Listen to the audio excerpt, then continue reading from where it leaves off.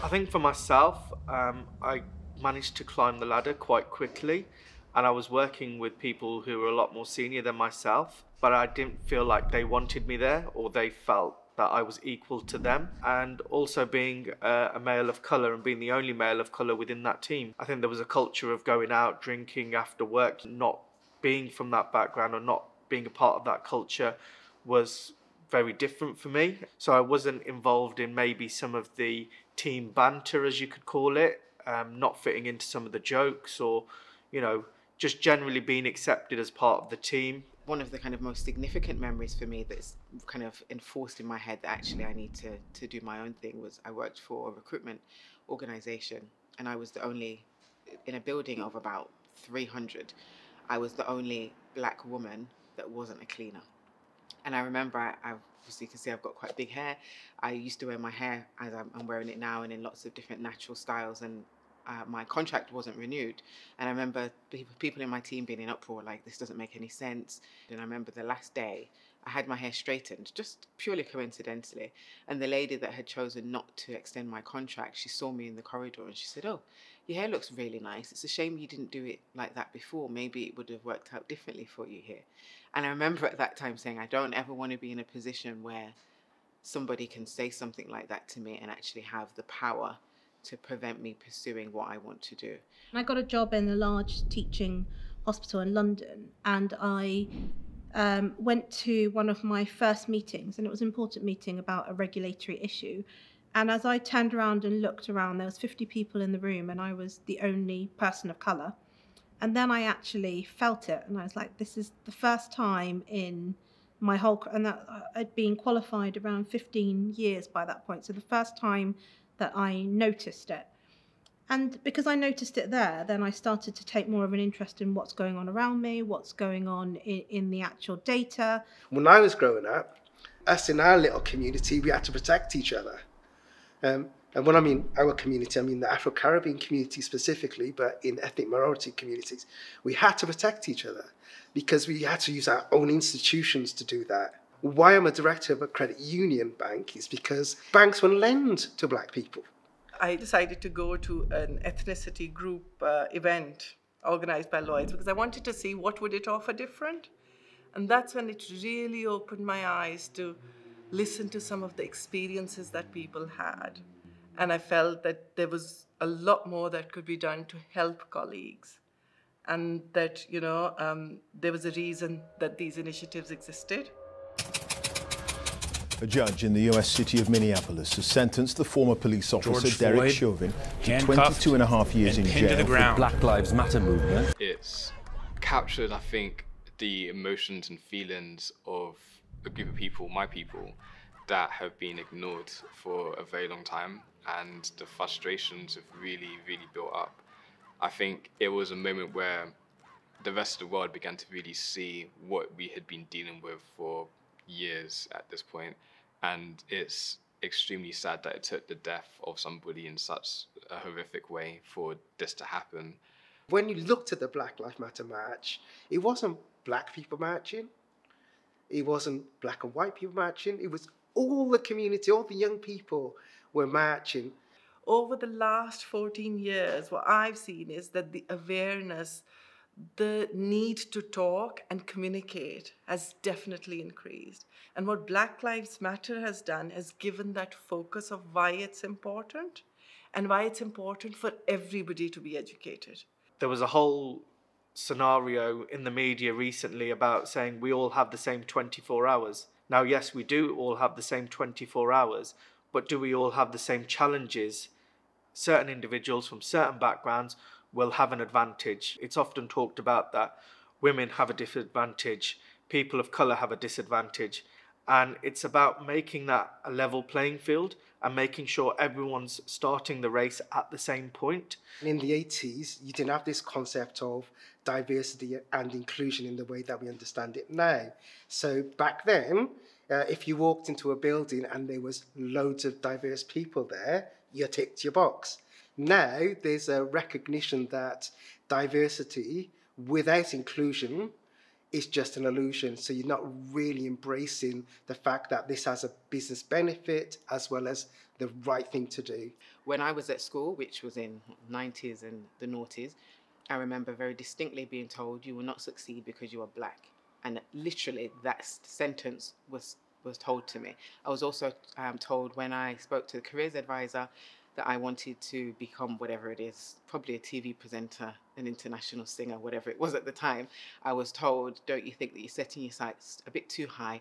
People from your background don't really achieve those kind of level of things. Have you ever considered being a cleaner? These are facts. I'm not embellishing anything. This is word for word what I was told. You hear this thing, and I hear lots of black people saying that they were told you have to work twice as hard to get half the distance or something like that. And my parents didn't really say that to me. My parents said, you're black and you're going to face discrimination, but you're going to be excellent anyway. I met a lady once who said to me she only became an accountant because she went to a careers fair where she met a black man and she didn't know a black man could be an accountant. That is how much representation means to young people in this country, is that if they can't see themselves in positions, how can they ever aspire to be like that? It's a new era. We're not going to go backwards. So if you don't address those sort of routines and procedures in your company, then you're going to fail. I think to shred all of that, you need education. You need to understand the contribution, the positive contribution from all aspects of your community in the UK and to UK history, and celebrate it every day of the year. Many people can probably relate to this, but schools can be part of the problem growing up. They can create that imposter syndrome, especially if you're a minority in a majority white school. You can feel like you don't belong there, or you could be treated slightly different. Imposter syndrome disproportionately impacts women and ethnic minorities. Now, why is that? It's because from a very young age, we're told what we cannot do. We're told what we cannot be. We are told what we cannot achieve. So therefore, when we start to achieve as women, as people of colour, and we start to be celebrated and we start to achieve successes, we struggle to accept it because it's been indoctrinated in us from within the schooling system, but also I think the media has a key part to play in this, that you can't amount to anything, you're not good enough and you cannot. So even when we are exhibiting the total opposite, inside we still feel, actually, maybe I'm not doing enough, maybe it's not me. And I think in this country, there's not enough acknowledgement or recognition of how impactful your early years in this world can have on your progression in life. My wife and myself this time went down to my son's parents' evening when he was in secondary school, and his history teacher actually said to him in front of us, oh, Shaquille, you're going to really love it next semester. We're going to be showing Roots. Have you ever seen Roots before?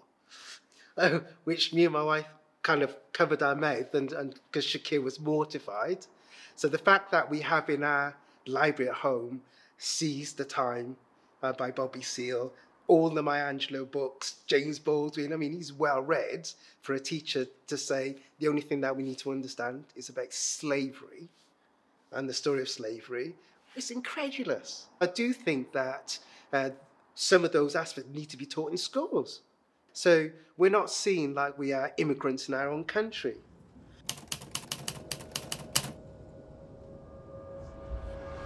I don't believe in tokenism. I don't believe that you should put somebody in a role just because of their skin, their race, their gender, their sexuality, not for those reasons. But I do believe that if you create an environment where people can, like I said before, reach their full potential, then you're going to very naturally see a diversity that will take place, because talent, skill, ability is distributed evenly. It's not with any one group of people. If your system is working correctly, then these things will happen naturally.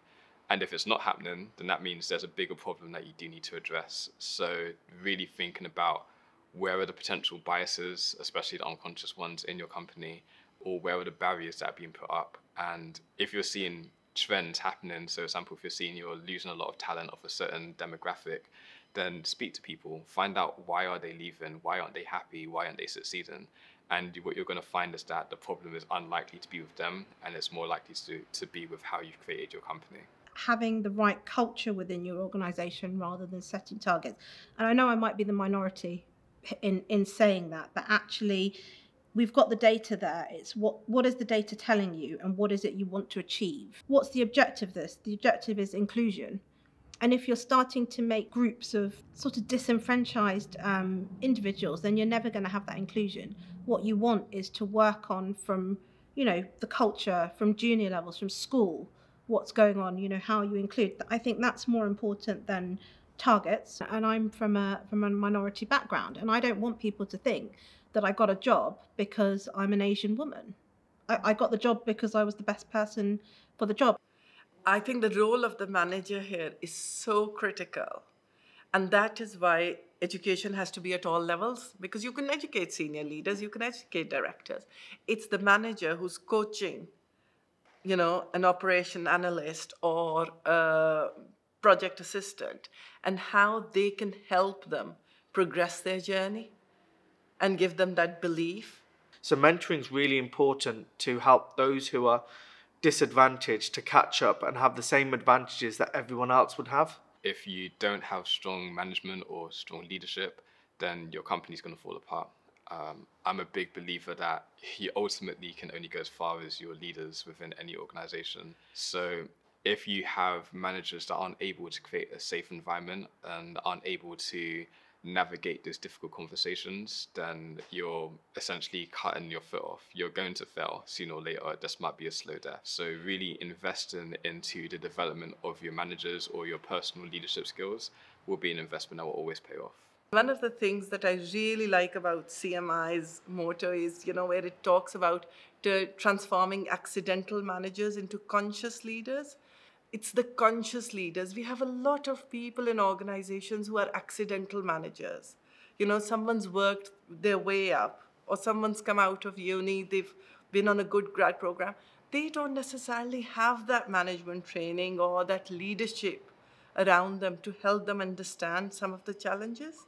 Who I recruit, who I bring into my team, how we work effectively together as a team is all driven by some sort of unconscious bias, either mine or the other people within the team. So knowing what it is and making sure that you bring that to the forefront means that you have a better working workforce and better working life, really. In meritocracy, where all you're doing is employing the same people that look like you, behave like you, come from the same background as you, then you're going to never get to that point where you're squeezing out the correct amount of expertise and authenticity that allows you to be innovative. So again, we're back to the society's view on what's good and what's not good. It needs to shift and change so that the whole of society can benefit from it.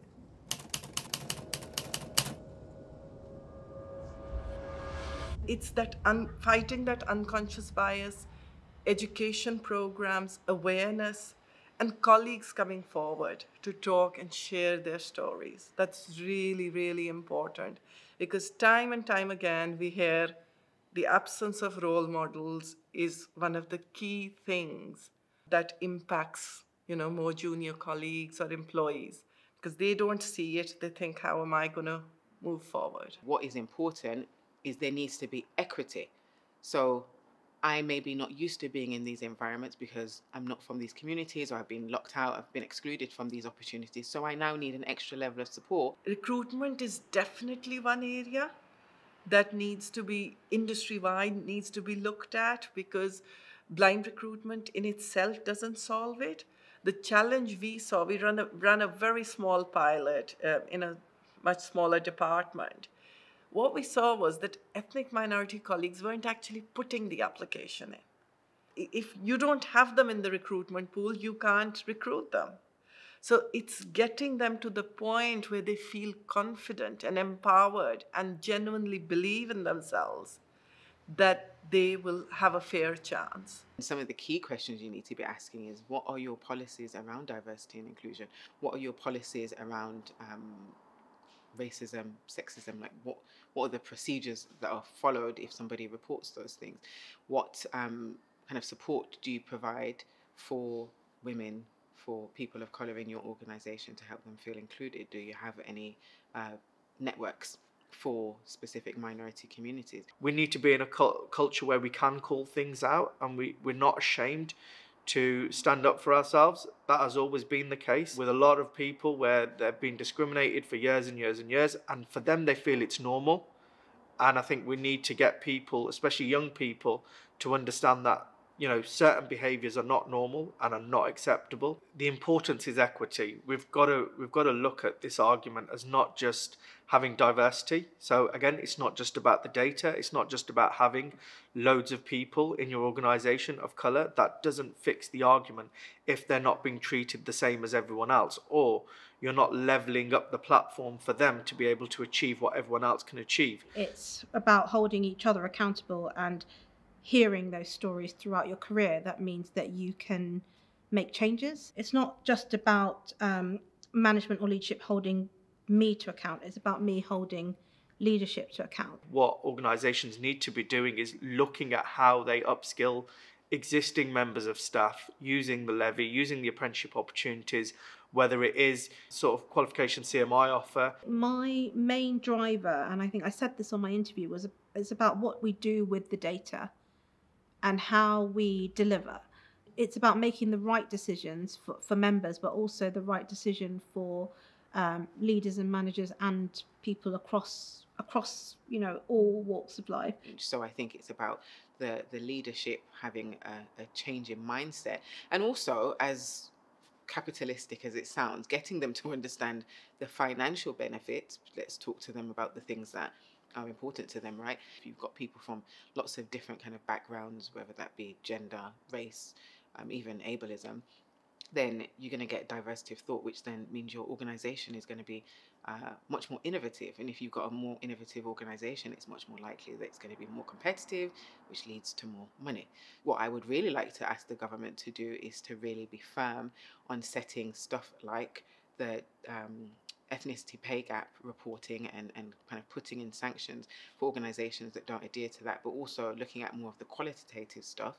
And looking at what the experiences of individuals in organisations, and actually if they're not in line with what's being reported, then what needs to be done. I think there's plenty of policy out there. We've got the Race Discrimination Act. There's plenty of legislation in place. The change that needs to take place is cultural change and people's mentalities. We need to see this as an issue, and it needs to be addressed as a serious issue.